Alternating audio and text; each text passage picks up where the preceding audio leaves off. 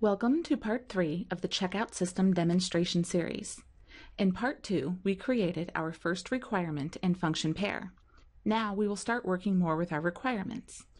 Although requirements can be edited at any time and be reflected in your model, entering all the information you have at the beginning is a great start. In a top-down design, we would normally begin decomposing the requirements, and we'll do that now. In systems engineering, decompose simply means to break something out into its parts. At the first level of decomposition, the requirement check out customers would probably break down into ascertain prices, determine total, and accept payment. Create these by successively double-clicking on the requirement class on the All Entities tab and creating and naming the 3 new requirements.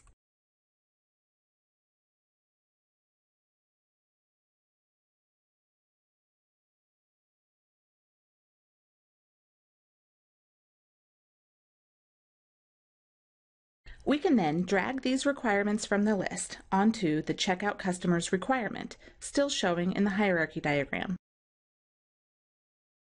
As we do this, Core prompts us with the refines relationship as the relationship for this context, and we'll accept that default by clicking OK. We will repeat this so that all 3 of the new requirements have been added to our diagram.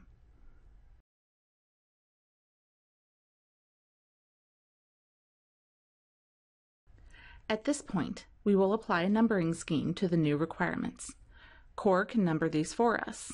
Right-click on Checkout Customers, then select Renumber Element. Define the number for the top element, in this case 1, then click OK. The hierarchy diagram now shows the top-level requirement, Checkout Customers, as the basis of the function, Checkout Customers, and refined by the 3 requirements, ascertain prices, determine total, and accept payment. We will now decompose these requirements one more level. Looking at our requirement, ascertain prices, we recognize that it will require the system to both determine the price of each item and to report each price to the system so that it can become part of the total charged to the customer. Therefore, we need to decompose this requirement into 2 requirements, determine item price and report price to system.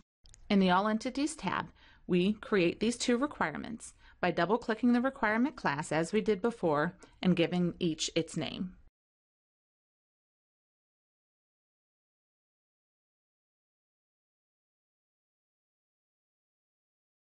Now, drop each of these onto ascertain prices and accept the default relationship.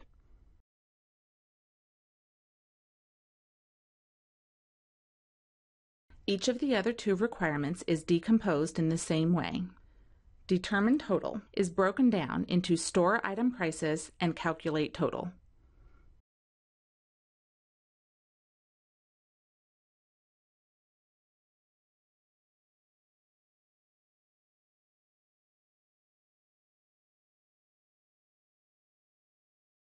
Accept payment decomposes to accept cash, accept checks, and accept credit cards.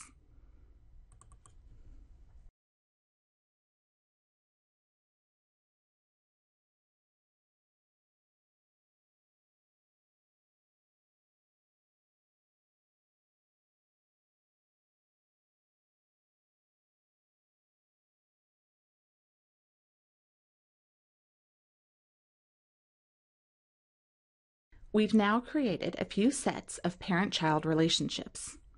Note that child requirements are refinements of the parent requirement, essentially breaking out the parent into its most basic parts. With those child requirements created and properly associated, we are ready to renumber the requirements.